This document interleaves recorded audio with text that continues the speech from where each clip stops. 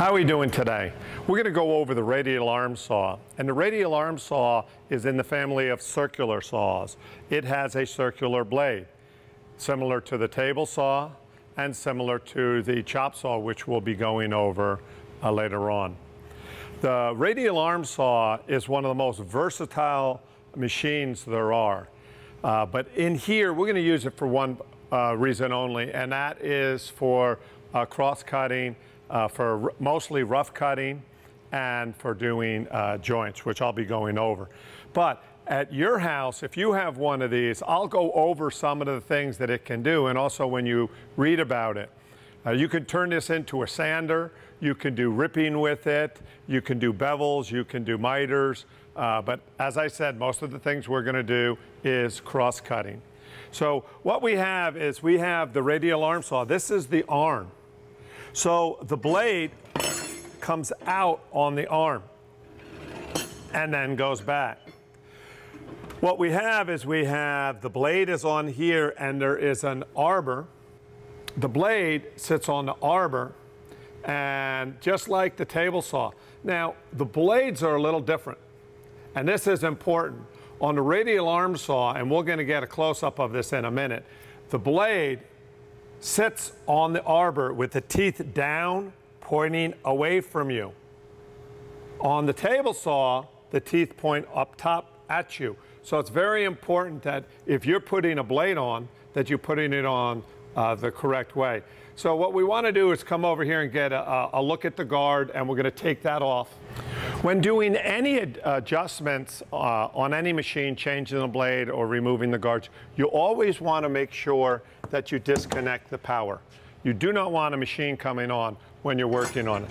So what I am going to do is I am going to pull this out, and there is a locking knob right back here. So what we're going to do is tighten it and lock it in place. So now it is stationary and I can work on it. Right down here is a wing nut. So what I am going to do is loosen the wing nut.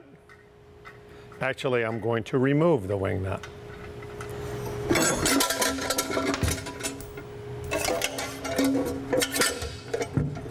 So what we have right here is, this is the arbor, and this is the arbor nut.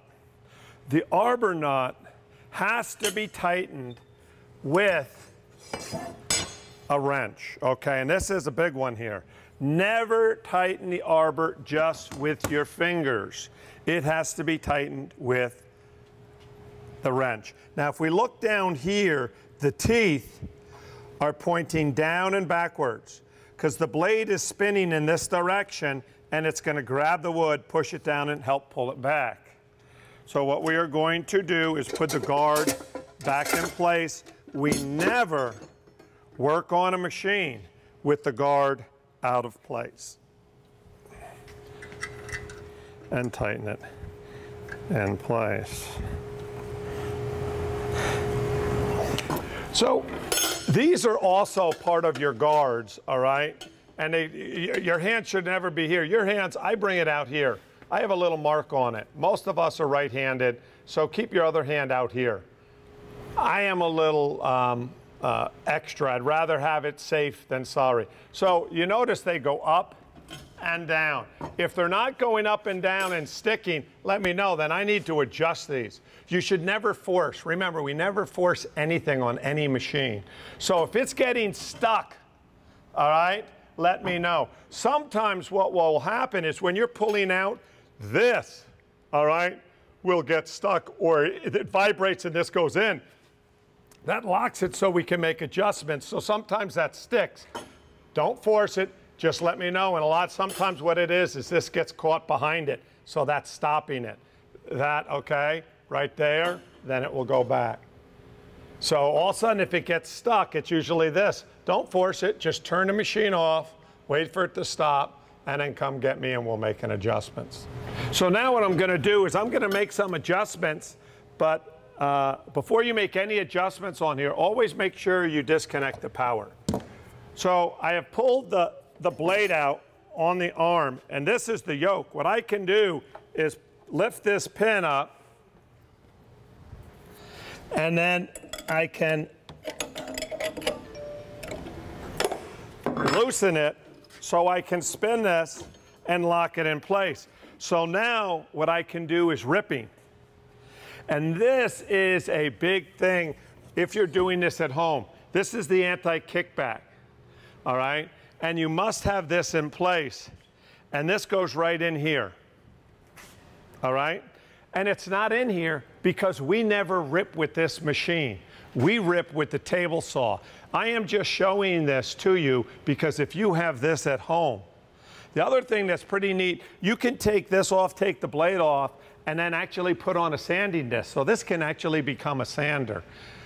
I said this is a very versatile machine, but we only do mainly one thing with it, and that's cross-cutting. While I'm in this position, what we can do is look at the teeth that are on this. And this is the circular saw. And there's 3 types of blades. There's cross-cutting blades, there's ripping blades, and combination blades. Depending on what you're doing, we want to go back to, again, the wood. This is with the grain, that's ripping. This is cross-cutting, all right? So there's a ripping blade, a cross-cut blade, and a combination blade.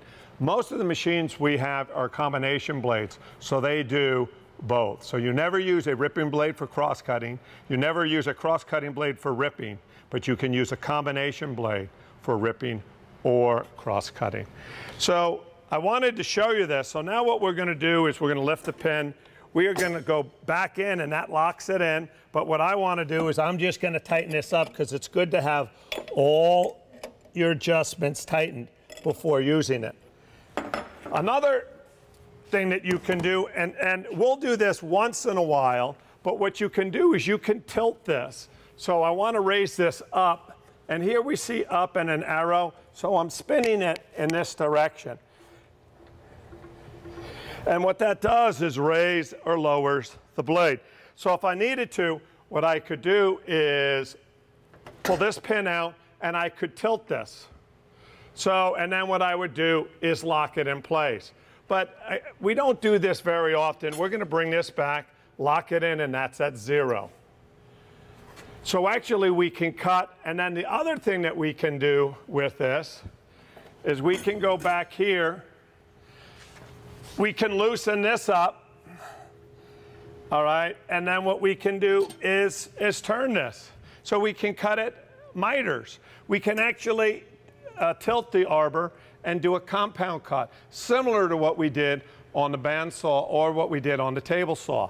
But this machine, all right, doing all of those, this just locks it back in place, all right, is mainly for cross-cutting. This is what we'll do 99% of the time. Otherwise, you would see a whole bunch of little cuts into the table. As I'm saying that, how does that occur? So when you're setting this up, what we want to do is pull it out, drop it down, and the easiest thing is lock this in place, and then I'm going to drop this down. So here's our wood. What you want to do is you're going to see this. So all we want to do is we're going to bring that down.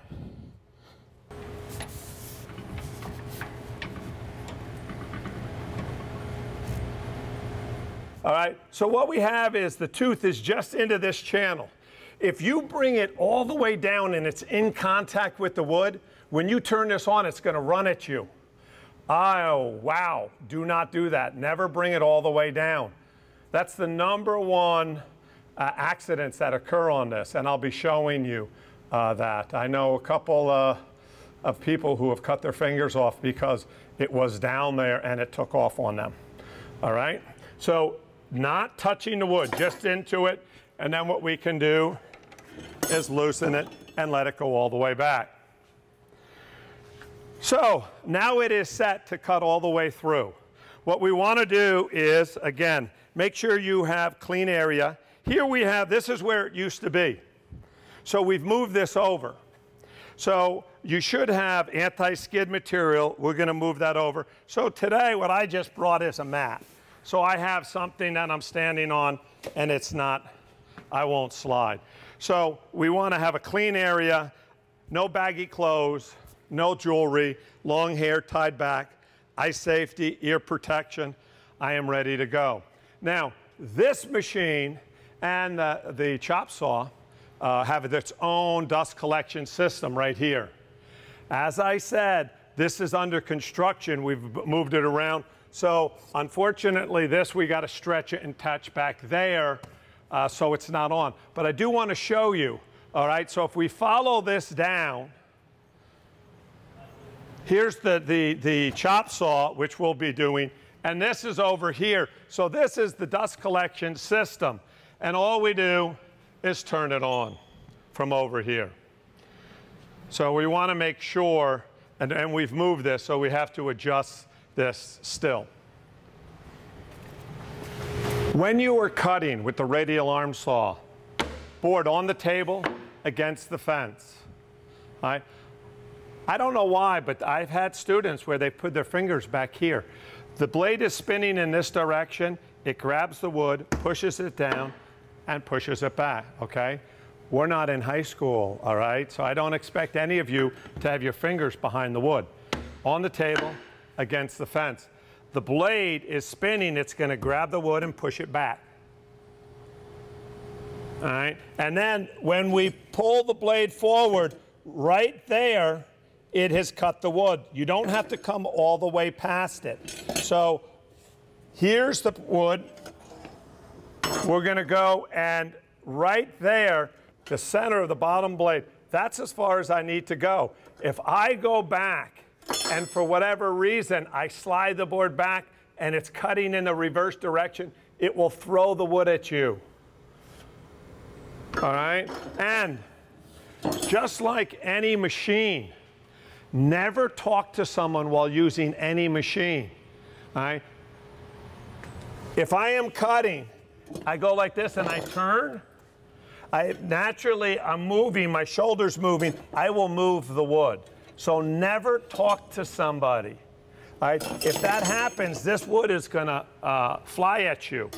We never cut in the reverse direction. So we're all set. I have my eye safety on. I have my ear protection. I have a wide stance. Before I turn it on, I'm going to plug it in.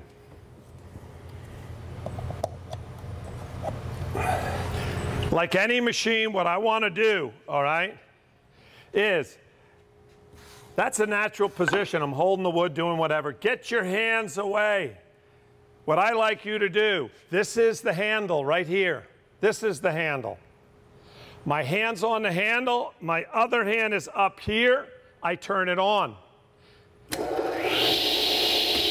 If there's any scrap or any wood underneath it, it grabs it and runs. This machine, I'm going to pull forward, but I'm actually holding back. Depending on the thickness that you're cutting and if it's hardwood or softwood, it will run at you. All right? So what I have is I'm holding it. I turn it on. Now I can let go. I get in my stance. I have my head down. I am just going to bring it so I'm just touching my mark. Get your head out of the way. And now slowly pull it towards you. There it is. I'm cut all the way through. I now go back. You don't want to come past the wood because that could move. I'm going to get it out of the way there. I don't want it to have a kickback on it. Turn it off. So mostly what we do on here is, this is a small board. Here's a large board. All right? So the sequence, I'm bringing this large board over. I want to get a board that is 10 inches by 16 inches. What I would do is come over. My number was 16. I'm going to mark 17. Well, you need 16. Very good. True size and shape. I needed 16 by 10. I'm going to cut roughly an inch bigger. When you get better, you can take that down. But I want, right now, an inch to play with. So what I'm going to do is bring the board over. I've made all my adjustments. All right? I'm ballpark holding it. Turn it on. Line up. Now what I'm going to do is head out of the way. Slowly coming towards me. Again, it's trying to run at me. I'm holding it back slowly. There it is. I'm cut. I don't have to come any further than that. And then I bring it back. So what I am going to do is turn the machine off so I can talk to you. Now I have a rough board. We're going to take this board later on and I'm going to show you rough cut, joint and edge, rip to width, square one end, cut to length. You need to remember that sequence. Then I have a board that's true size and shape. All right? So what I just did there was called rough cutting. Then I'll go get it true size and shape. After I have it true size and shape, then what I can do is start to make my joints. Right? This machine is good to make joints on. This one or the table saw. So we're going to come back and we're going to take this board, and what we're going to do is I'm just going to come up with, okay, pencil is what I like. So I'm going to make a mark. Again, I'm just showing you, so that's where it is. And what I am doing is I am going to have a piece of wood. Matter of fact, we're going to put this in there. So there's our joint. So there is. All right, and rule of thumb, if you remember before, I never want to come more than halfway. So I am just ballparking, ideally, to measure. So I'm going to take this, bring it over, pull it out. All right, now what I'm going to do is come down here. Now this is the tricky part on this. And each one of these machines are different. I personally like the one with the hand wheel down underneath versus the hand wheel up on top. So I am going to raise up. Now if we come up here, I can see up, so I'm spinning it in this direction. So what I want to do is bring it so at the bottom of the blade, I'm going to move that board. You can see I'm not quite there yet. And that looks pretty good. Then what I want to do is release this, go all the way back. When making joints, when making any cuts, it's always good to do a practice. So I have a piece of wood that is the same thickness, and I do a practice joint. So here we go. I'm going to line it up, get out of the way, hands on the hand wheel, turn it on. Nice stance. I'm going to come up, and now what I'm going to do is I'm going to come close to the line and just touch it. Now I'm going to move over to where I want it. I'm going to leave the line. Oh, beautiful. Get your head out of there. And then back.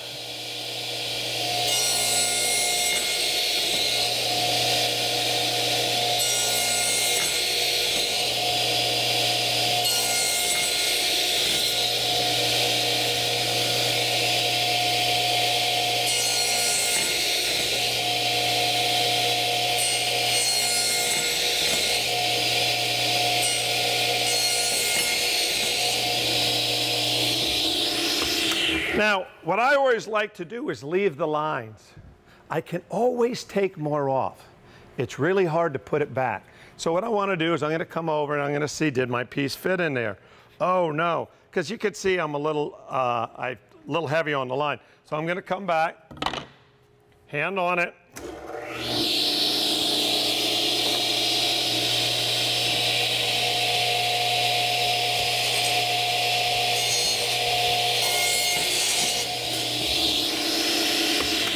Okay, so now we can see I still have the line there. I'm a little bit here, but I'm going to test it. All right, oh, look at that. A nice joint. And then I would clean this out. So if I had a bigger board, all right, what I like to do is put it in there. Does the board stand? So just happen to have a spare one here. And this is a hair bit bigger than this. So what I'm going to do, we're going to test this. So I'm going to make it just a little bit.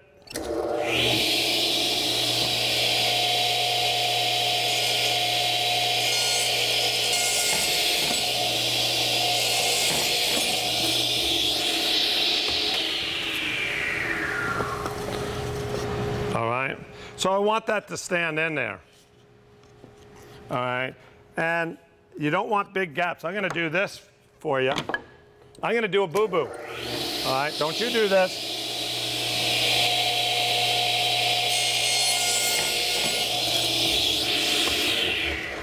So now if I took my wood, does it stay in there? It falls out. That joint is too big. Rule of thumb, you can always take more, it's hard to put it back. All right? So we use this for cross-cutting. I would never take a board and rip with that.